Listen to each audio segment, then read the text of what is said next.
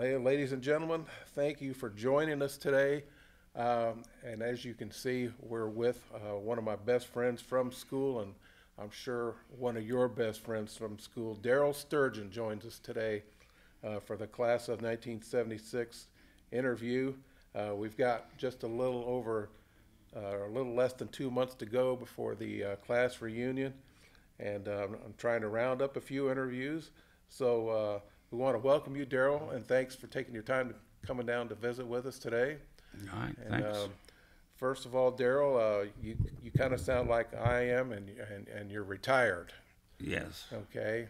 Would you agree with me? Retirement is where it's at. No, I haven't got nothing against it. I retired the day I turned 62, so you could say I couldn't wait. Okay, that sounds good. Okay. Well, tell us, Daryl, since you retired, what have you been doing with yourself? I live in Connorsville 6 months of the year, and then I have a place in Florida. I go down there from October till May, and my wife's sister lives down there, and her other sister comes down there, and I don't know. We got quite a few friends down there. We've been going down there for a couple of years. A couple of years before that, her sister already lived there, and we went down and checked the place out. And then when I was talking about retiring, then a place came up, so we jumped on it, and been going down there for 2 years now in the wintertime. How do you like it? Oh, it's nice being warm all the time. Yeah. A bad day down there is like 74. Well, I can handle that in January. I mean, you get a few days where it may be in the 60s, but it don't last long. Usually rains when that happens. Okay. Well, Daryl, let's move backward a little bit. We graduated in 1976, and we walked out the door, hoping for greener pastures. So what happened when you graduated? What did you do after you graduated? Well, at first, I had high hopes of making big money, and getting a job and finally have some money of my own. So I started looking for a job, and then I got my first job at Stance. So I went there, hired in there, and I worked there about 3 months, and it was okay. But then I was notified that they were hiring at D&M, and they asked me if I wanted to go over there. And since it paid about $4 more an hour, I decided to make the move over to D&M. So I went to D&M and got on there and started working, and it wasn't too bad. I mean, I was making good money. Thought I was getting rich. I was still living at home with my mom and dad, but I was saving up a lot of money. So I banked a few bucks for 3 years. But then I got kind of bored of working there, so I decided to try my hand at the military and try to learn something new. But I had attempted to get in the military in 1976 also. But at the time, they were kind of downgrading the military, and they had a lot of rules, and I got turned down because they said I had a non-union of the bone from my broken arm from back in the football days. So I didn't get to go into the Navy. So in 1980, I decided I was going to give it another shot, so I joined the Air Force. Then I finally got in. So they let you in the Air Force? Yeah. Okay. Well, that was back when it started picking up again. Okay. When Reagan started really building up the military again. So you served, you were telling me you served 4 years in the Air Force and then 2 years in the reserve. Yes. Okay. And then, so you got out of the reserve about when? October of 1986, I finished up my 2 years. Okay.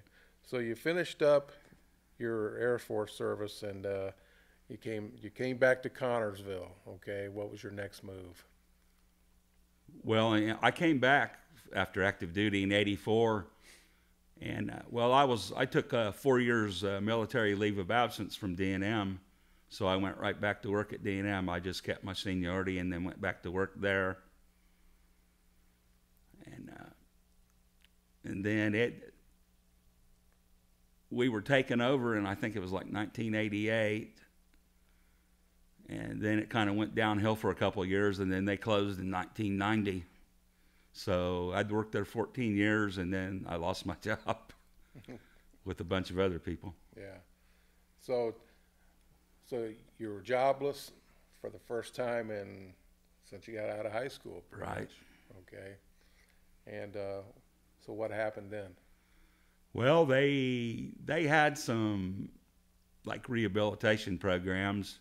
They offered some like free education and stuff like that. So I went back to college. Okay. So I signed up for to go to Ivy Tech in Richmond, and I took industrial maintenance. Since in the military I was in maintenance and I had a maintenance background, I figured that maybe I could get into some skilled trades, maybe get an apprenticeship. So at the time, I was working at the marina down at the lake. I did a 2-year deal down there working when I was going to college at Richmond. And I did that for 2 years, and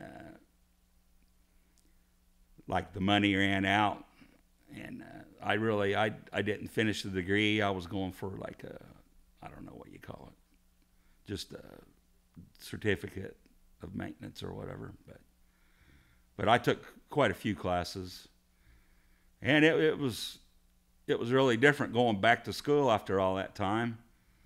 But I really did a lot better because, I mean, I was trying to get a job out of it this time. So tried a lot more, and really I did pretty good. But as I tried to get a job in that field, well, at the same time, everywhere, 1990 was the big recession started. And D&M had shut down, and H.H. Robinson had shut down, and there was a flood of maintenance men on the market.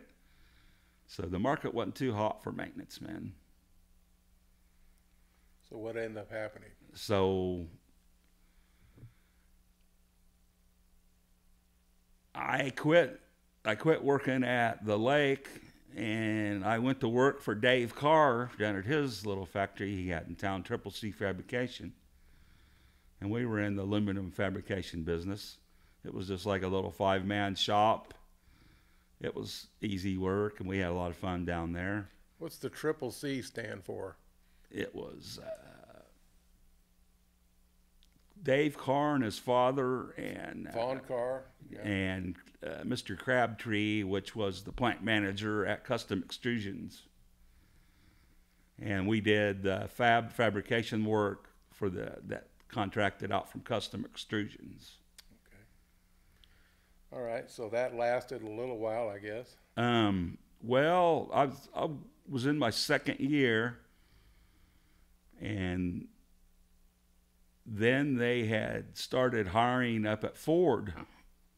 So I put my application in up there and everything, and then I finally got on at Ford. So I quit that place, and then I started working at Ford.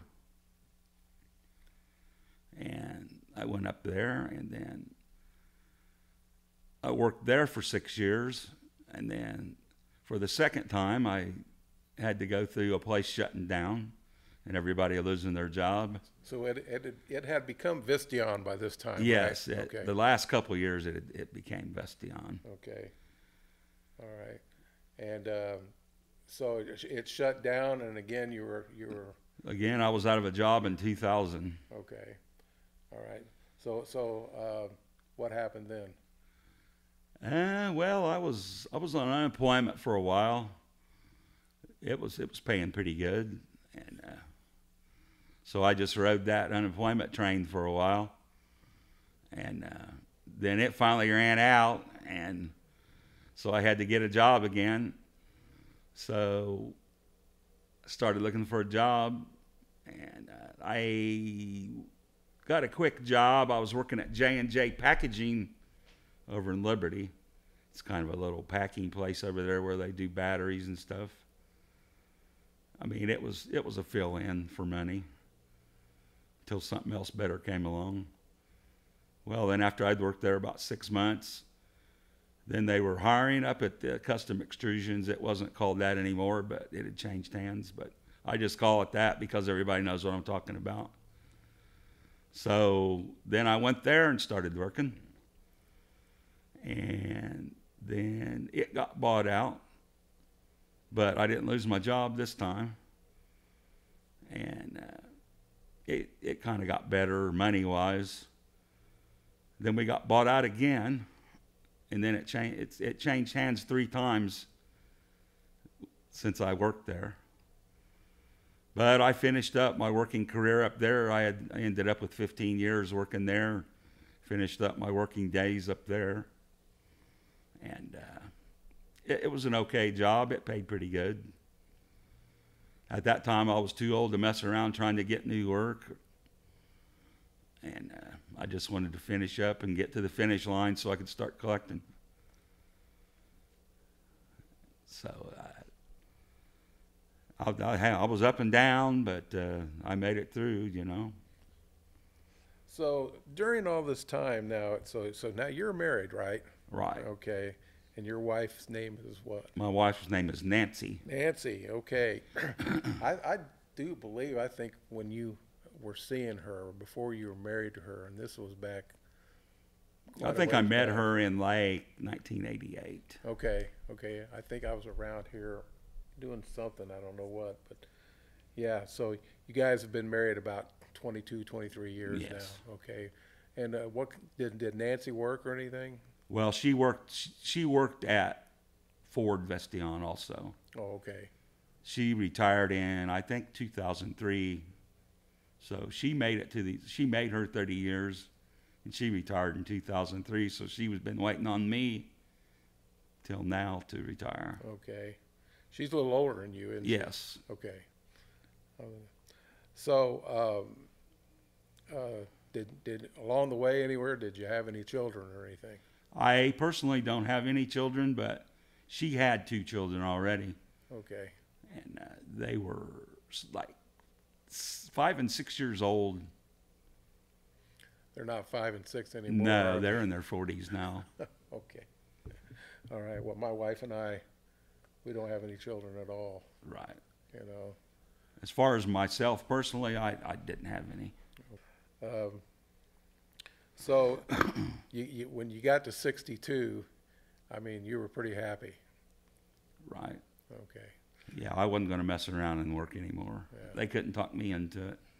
So you have to pay out for your own health insurance, though. Well, I'm on the veterans. That's right. Yeah. That's so right. I didn't have any for a while. I had to, believe it or not, I had to fight to get that because they just don't give it to you anymore. They said I made too much money. Really? Yeah. Okay. So. But now as being a retired. Yeah, since I got down on Social Security, now I'm under the limit. So now they finally gave it to me. Okay. But I had to roll the dice for a couple of years without any insurance. Wow. So right now, if you need an appointment or something, you have to go to Dayton or Indianapolis? There's a clinic in Richmond that I go to. Okay. And then the nearest VA hospital is where? I would go to Dayton if I had to be in the hospital or whatever. Okay. Or they'll send you to wherever, you know. Okay. So I'm interested to find out, you know, since you've been going to Florida now for a couple of years, you guys moved down there in the wintertime. Right. Did you guys just rent a place? Did you buy a place down there? We have a park model in a resort. Now, what is that? It is like, it's not really a house trailer. It's bigger than a house trailer. And then it has a room on the side of it. Oh, okay. All right. So, I mean, it stays there. So how do you like living down there 6 months under Governor Ron DeSantis? Nah, it was a lot better down there, a lot more. But I mean, they had some rules and stuff down there too. But it was like do what you wanted pretty much. But They have mask mandates in, or I think he called the mask mandate off, I think. yeah, But a lot of people still wore them though. yeah, okay, It's a pretty much where we live. It's a lot of retired people, so most people are older. so it's nice and quiet there. Oh yeah, it's pretty much quiet. Okay. But, All right. So I want to jump back real quick and talk to you about our football days in school. Just to remind everybody, Daryl was a heck of a long snapper. Being a place kicker, you know, you rely on somebody snapping the ball back there consistently and at the right height for the holder to put the ball down. And Daryl was always on target. I really appreciate that, Daryl. I never told you then, but I, tell you now. right. But at some point, you weren't always a center, okay? But one year you came back and you were determined to be a center. What happened, from the one season to the next where you said, I'm going to go for this? Do you remember? And I just wanted to try a different spot. I'd played all the other spots, so Okay. I just thought I'd give it a shot. But I didn't really like it that much. Well, I thought you did a good, more than good, an outstanding job. So thank you. Did you play on the defensive side too? Yes, Okay, what'd you play there? I was down tackle. Okay. If any couple things that stood out about playing high school sports that you still think of fondly now?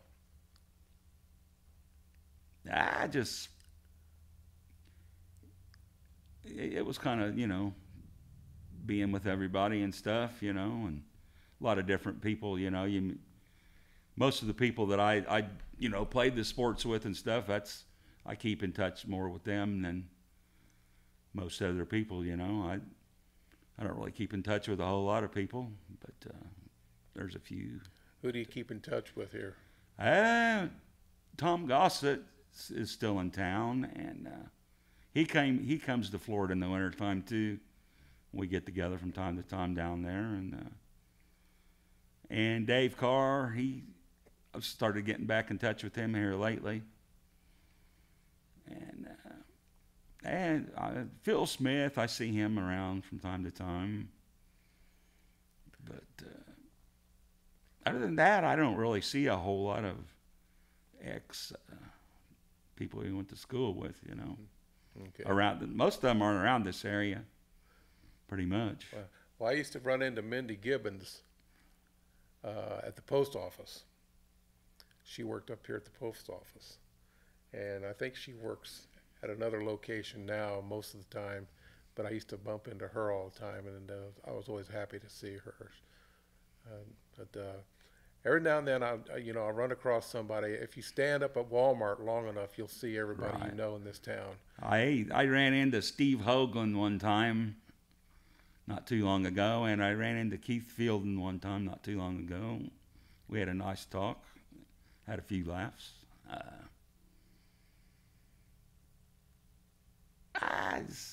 Every once in a while, I can't really think of anybody right offhand, but I do from time to time run into somebody here or there. Okay, all right. Well, Daryl, I really appreciate you joining us today. Right. We'll get this up online for folks to see, and I'm sure there'll be a lot of people that enjoy hearing what you've done in your life.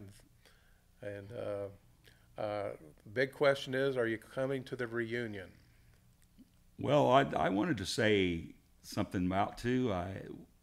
That we just had that Reds game where we went down to Cincinnati, and there was 50 or 60 people there, That's a lot more than I thought. and they were talking about doing it again next year. So if anybody didn't come next year, I mean, you ought to come down there because you're not sitting outside or nothing. You're like in an air conditioned suite, like where companies have their own private little room, and they set out food, and they had a bar in there, and you can have drinks if you drink, and everybody just sat around and ate and drank and talked, and everybody did, I don't think really a whole lot of people watched the game all that much. Everybody was just pretty much talking to everybody, you know. They didn't care about the game, huh? I saw quite a few people there, and, you know, I talked to probably about 10 people probably. Oh, okay. You was there for so long, you know, you was only there so long, and Yeah. you get to talking to people, you know, and before you know it, the 3 hours is up, you know. Well, you know, before Turner Field, before the Atlanta Braves built their new stadium, I was working at the paper in Marietta, Georgia, and I went to Turner Field before it closed, and we did a feature on a man there. He'd been a season ticket holder of the Braves since 1965. So I went in there and I got to see a lot of the suites that they had there. You know, it's Right. nothing like the ones they got now, but you know, it was really enjoyable to go in there and see these big, you know, paintings of Hank Aaron in there. You know, back in his days. I mean, he is quite the revered man in Atlanta. You know, and he was, in fact, I think he was the first player to hit a home run in Riverfront Stadium when it opened. Might have been. Which I was disappointed, you know, but he was a great player, you know. I mean, there was nothing you could, you know, say about that other than he was a great player, you know. But I did not realize that there were that many people would go to the Reds game, But, you know. you know, you know, you might think $85 a person is a lot of money to do that, but it's for what you're getting. I mean, where you're sitting, and you know, you're in that nice little room there with everybody, and it's just about as cheap as just buying a ticket and going down there, you know. Tickets are not cheap. No. I mean, like I say, you got your money's worth. Yeah. Believe me.